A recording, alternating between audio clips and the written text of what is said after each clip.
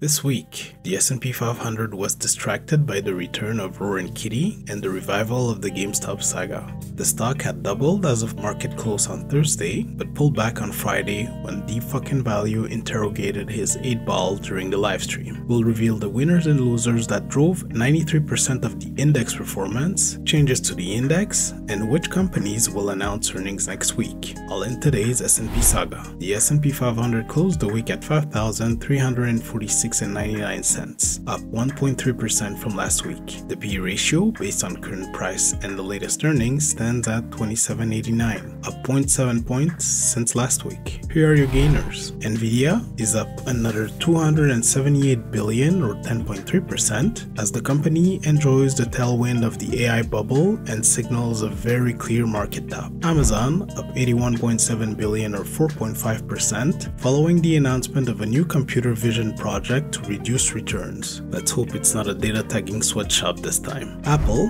up $70 billion or 2.4% on increased expectation that the company will announce AI offerings during its developer conference next week. Meta is up $65.1 billion or 5.5% as the company disclosed the plan to monetize WhatsApp using AI chatbots. Microsoft is up $61.3 billion or 2% after announcing layoffs impacting multiple units. Moving on to your losers. Exxon is down $20.5 billion or 3.9% following a 4.4% drop in crude oil prices on June 3rd.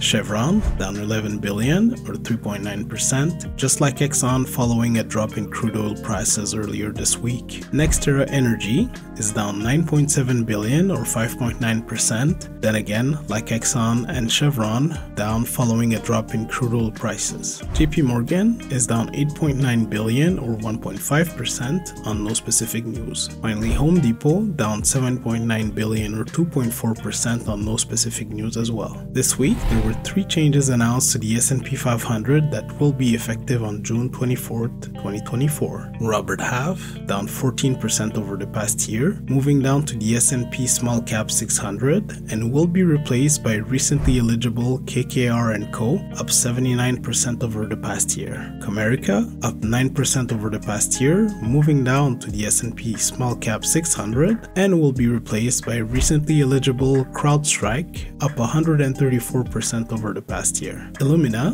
down 44% over the past year, moving to the S&P Midcap 400 following an announced subsidiary spin-off. It will be replaced by GoDaddy, up 92% over the past year, moving up from the S&P Midcap 400. So what to look out for next week? There will continue to be volatility in GameStop and related meme stocks. We will be watching from the sidelines with a ball of popcorn. This is really a historic moment and a clear sign that a new generation of retail investors are here to buy the market top. We have a video in the works on this for those unfamiliar with the MOAS. 3 companies will release earnings during the week ended June 14th, 2024. And the most interesting will be Oracle on June 11th at 4 p.m. Central Time, expected to report $1.65 EPS on $14.57 billion of revenue for their Q4 2024 results. Broadcom on June 12th at 2 p.m. Pacific Time, expected to report $10.84 EPS on $12.01 billion of revenue for their Q2 2024 results. Adobe on June 13th at 2 p.m. Pacific Time, expected to report $4.39 EPS on $5.29 billion of revenue for their Q2 2024 results.